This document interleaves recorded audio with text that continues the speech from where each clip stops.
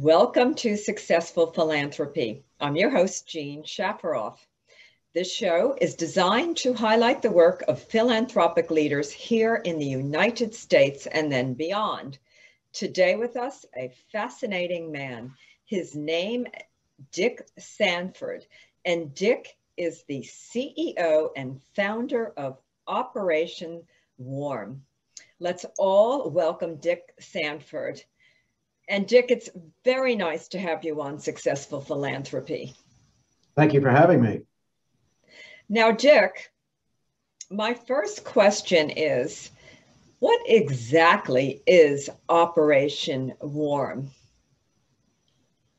Operation Warm was founded about 23 years ago to provide brand new winter coats to children in poverty throughout the country. We have, at this point, I started, I guess, year one, about 58 children going to a little shop in the adjoining town that I live in. And that's all they had in stock. I bought all their coats, provided these coats to these children that I had witnessed standing without coats, without literally anything, in a very cold December day, waiting for a school bus. And that kind of shocked me. I went out and bought all these coats, went to my church to find out where do you find these children. And from that point on, Operation Warm was born. Today we have served, well, at the end of this year, we'll serve cumulatively about close to 5 million children. So you actually provide coats to children in need who may otherwise not have a winter coat at all, or they're wearing a very old winter coat. And what a wonderful thing to do. And I love that you're almost up to giving out 5 million coats. Now, are you across the United States, or are you mostly focused in Pennsylvania where your operation is? No, we're throughout every state in the union. We also provide brand new shoes for children. We started that a year and a half ago or so. And so it's providing not only a coat, and we've all obviously experienced the cold, and this winter has been unusually cold, and we've all experienced that. So it's something very simple, but the children that we deal with are children that literally have nothing. Many of them go home and use the coat to sleep in the evening. That coat is never thrown away, essentially, because the coat then goes to a sibling. As the child grows, it gets turned over to a sibling in the family. So they're well used. Dick, you founded this charity in 1998. Now, many people watching this show, they may work for a charity or they may have their own charity. Very curious, how did you go from starting off with only giving out 58 coats to now giving out close to 5 million? How did you grow your charity? Well, Jean, I was very fortunate in my other life, if you would. Prior to 23 years ago, I had been quite successful in corporate life and was able to fund this organization, this 501c3, for the first several years. I then took the concept, the project, to a local Rotary Club where I was a founding member and talked about providing 2,000 coats to children in the local community, which we did. And then I approached a series of other Rotary clubs. And Rotary, as you may know, are organizations that are here to serve mankind in general. And so it was a very easy project for them to pick up, and it was very localized. So we could identify a local school or group of children that were in desperate need. And as we did, we just replicated that with a series of Rotary clubs. I then went out to a series of foundations and people who all knew me, and they were all willing to support me. And then I started hiring people. So initially I did this all on my own, and we packed boxes with Rotarians in my own facilities, and the thing then grew. Then I started hiring people as the organization got more successful. And I was able to negotiate as I was beginning to get volume increases. I was able to go out and get much, much better prices for the product that I was providing, I was serving for. As opposed to going and buying in retail, I went and found somebody who could manufacture for me, happened to be in China. And from that point on, we started manufacturing our own product. The product was always going to be something that was brand new. It had to be brand new because only to me, by the grace of God, is where you end up. And so these poor children who have absolutely nothing, not necessarily their fault.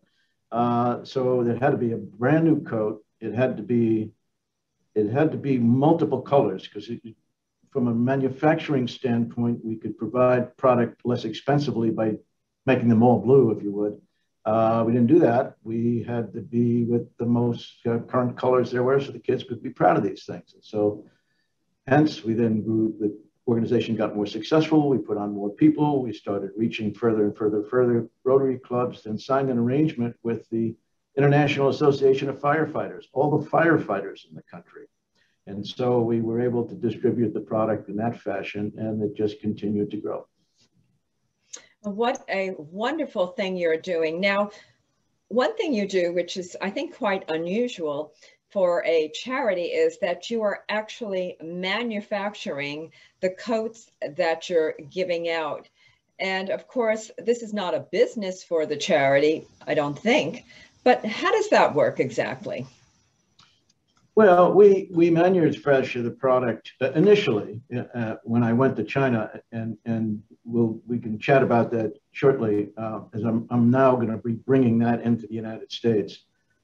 Initially, conceptually was, pockets are only so deep out there for people to provide funding for any project. And so I said, if I get so many dollars and I'm here to serve children, then I've got to be able to provide a product at the least expensive cost, as opposed to purchasing locally in the retail stores, even getting discounts from retail stores.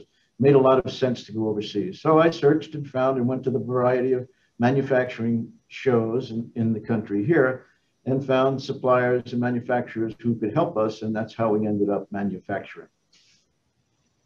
So is the manufacturing done here in Pennsylvania or in China? No, the manufacturing is done in China. We are now looking at, however, bringing that product back here. I have tried it before. Our volumes weren't necessarily high enough, but I was able to get the product for about 2/3 less cost in China than I could get it done manufactured here. However, our volumes are high enough. And there's something much more important today, and that's the whole concept of ESG and societal issues and environmental issues. And so we're bringing it back here, our volumes are high enough that and I believe people are concerned more so bringing it back here, forgetting all the other issues we're dealing from a world perspective. But I don't think we'll have an issue here in continuing to grow the organization and fund it in the United States. For our audience, we are with Dick Sanford, and Dick is the CEO and founder of Operation Warm. Operation Warm provides warm winter coats to children in need across the United States. And Dick, how many states are you in now? We're in every state in the union. Obviously, we don't provide coats to Southern California or Florida, but we're providing new athletic shoes to those communities. That is a project we just started a year and a half ago, and we'll be doing hopefully 100,000 children this year with brand new shoes. We're only going to the 3rd grade with those shoes because especially boys, once a boy gets to the 4th grade, he is more desirous of wearing a Michael Jordan shoe with a name brand sports, and won't take ours. But these children are in desperate need of shoes. And Operation Warm's mission has always been focused really on the entire child, and it's just not only making a child warm. Again, we've all been cold, so we understand what that is. It's very simple, but it's really provides emotional warmth and the confidence to socialize and and succeed and hope for these children have never received anything new in their life, ever.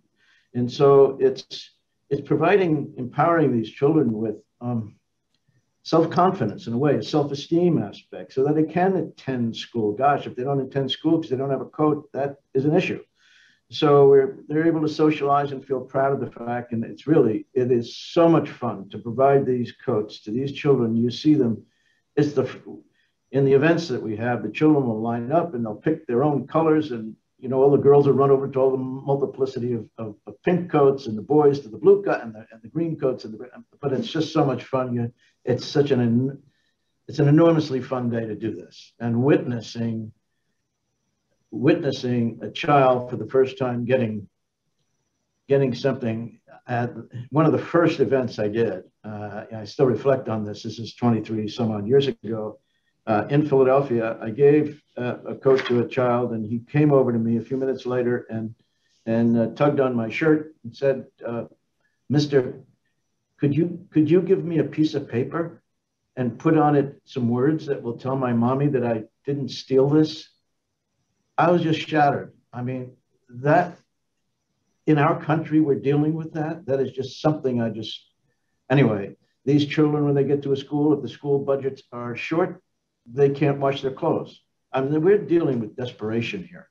And so for us to provide something that is absolutely needed, and then can get their self-esteem up and get them to school and make them feel emotionally powerful for the first, it's really simple. Simple idea. Well, it's a wonderful idea. Now, one of the things that a lot of people look at when they want to donate to a charity is the overhead. What are their actual costs? Now, I wrote a book on philanthropy called Successful Philanthropy, How to Make a Life by What You Give. And in that book, I donate a chapter to how to analyze a charity. So naturally, Dick, before I interviewed you, I went on your website. I read a little bit about your organization, and I saw that your overhead was, I think, about 6 or 7% of all the money brought in. And that's a very low overhead. How do you manage to do that? And are my numbers correct? I think you're a little high, but it has been in the 5 to 6% range, and we just manage it that way. This is run like a business. It absolutely is driven like a business. We don't waste money here. Everybody has 42 jobs, if you would, and we're here to serve children. We're not here to serve ourselves. As you know, coming from the philanthropic world, it's very difficult to attract very corporate types because you can't pay them as much as they would receive in corporate life. We just provide a whole series of other benefits, like you get some extra days off, and this and why would you want to work here as opposed to going to a corporation where you can make more money than coming to work here? Well, they come here because of the culture and the concept of helping a child. It's just amazing. We really have a discipleship going on out there. When we go to these cities and these events throughout the country, we are talking to so many people. And if we can get one person in the room to think about helping others, and I don't care if you're planting a tree on Main Street, it doesn't really matter to me. Help mankind in some fashion. Well, I love your ideas, and I love that your overhead is very low because people then want to give. And you said something very important, that your charity is run like a business. And no question to our audience, a charity has to be run like a business. And this is why many people who are involved in the business world often get on boards, because they have the business acumen to advise a charity. And what was your business, Dick, before you started Operation Warm? Well, we're going back a long time now. Going back 50 years, my professional life started with Arthur Andersen, the public accounting firm, one of the big 8 back, I guess, maybe 50 years ago. And I was with them in both New York and in California, the Bay Area, and then joined a company by the name of Commodore. Commodore computer. It was actually a watch and calculator company. I did not like living in California. Coming from New York, I mean, I love the weather and all that, but I felt that there were too many people that were more concerned with material things than what's the color of your new Porsche. I didn't have a Porsche at that point, nor do I have today. But the point is, it just didn't fit with me. I was in Silicon Valley, and it was very difficult to build a finance team, which I came on as a U.S. controller, became executive vice president at Commodore after discovering we bought a company on the East Coast, Pennsylvania. That's how I got to Pennsylvania, and bought a company here, a chip company. And I uncovered the fellow kissing the girls goodbye, who was an inventor of the pet computer. He was leaving the company, and I was able to convince him to stay. He stayed, and Commodore went from a reasonably small company to a very successful company. I then left as executive vice president and started my own company, which was back then, you could not purchase a computer the way you could today. And we ultimately became the largest provider of personal computers in the country as a reseller, if you would, of products from IBM, Apple Computer, Compaq, Hewlett-Packard. We represented about 20% or so, 23% of all the revenue stream for personal computers that came through those manufacturers. Well, this is all very interesting. And really the point of my question was that, Dick, you have a business background. You worked with, I believe, an accounting firm, and then you worked with a couple of major businesses. And that experience helped you start your own charity. And I find also with me, I have an MBA from Columbia in finance, and I now serve on 9 charity boards. And those charity boards, since I have the background, it's very helpful. It enables me to take a look at their financial statements. And of course, if I'm going to give my time, I want to make sure I'm giving it to a good charity. Dick, for our audience, how does one donate to Operation Warm? It's very simple. It's operationwarm.org/donate. And you can go on our website and pull that up. And hopefully in these cold winter days, you'll consider supporting us, because basically what we're doing is the funding you provide today is supporting a child in a community that you happen to live in, but we need to be building inventory for next year, especially with the supply line issues that we're all experiencing. We must now purchase our product a lot earlier, have it in inventory a lot earlier. Hopefully you get it in inventory. There's so many organizations that don't, but we plan very, very well and we get it. But it's more costly to bring it in earlier and warehouse it and all the rest of it in order to have it for the following winter. Dick, I recently read that you partnered with Nordstrom, and I believe it's a matching fund program where they're going to match whoever donates up to $250,000. Is that correct? Yes, the numbers move, but we are supported by many, many organizations. Nordstrom are great partners of ours. And yes, if you went on the website, if you purchase something from Nordstrom, you'd see our advertisement. If it were their advertisement, their partnership come up immediately. But Abercrombie and Fitch, Federal Express, they're all I believe that we're the number one organization with the Federal Express organization, and have been for the last 6-7 years. And that's a testimony to the work you do, because these major corporations like FedEx, Nordstrom, et cetera, would never partner with a charity that they felt wasn't well run and didn't have a good mission. I love your mission to provide warm winter coats and then athletic shoes to children.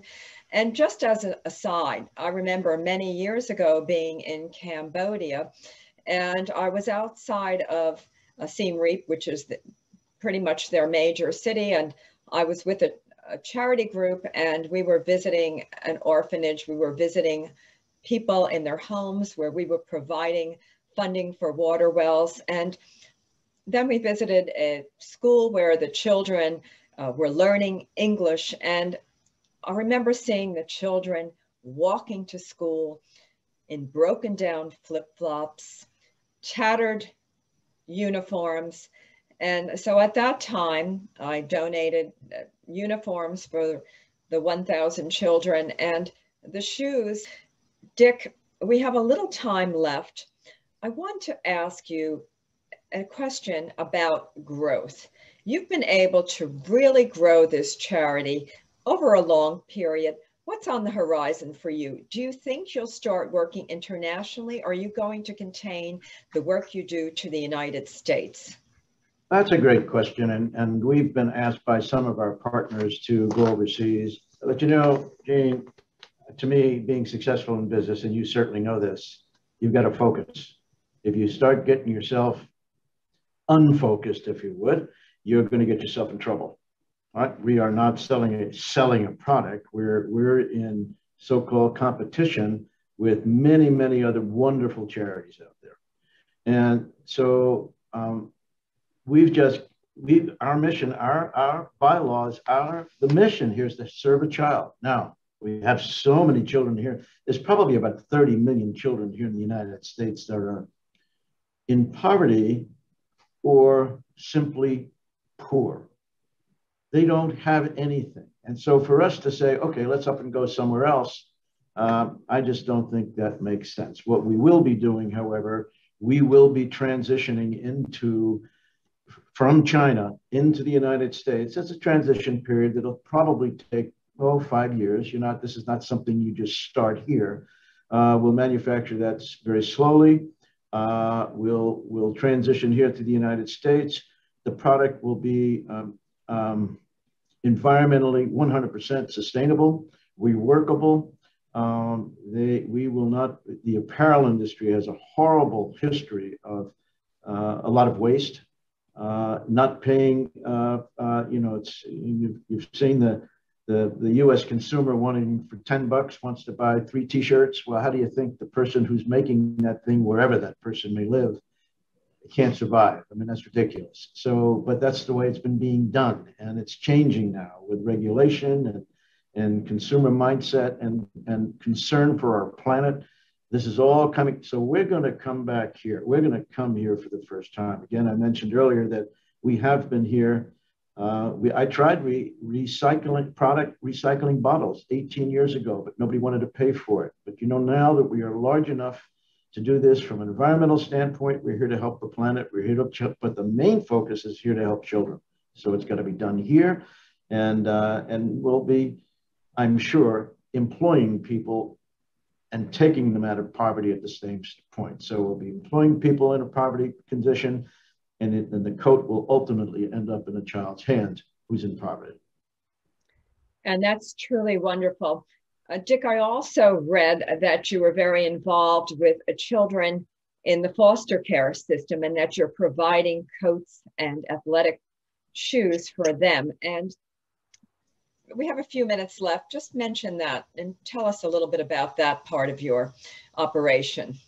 Well, we have, we have something called a wish list, if you would. There are organizations that call us and want and are providing these products to children in communities all over the country.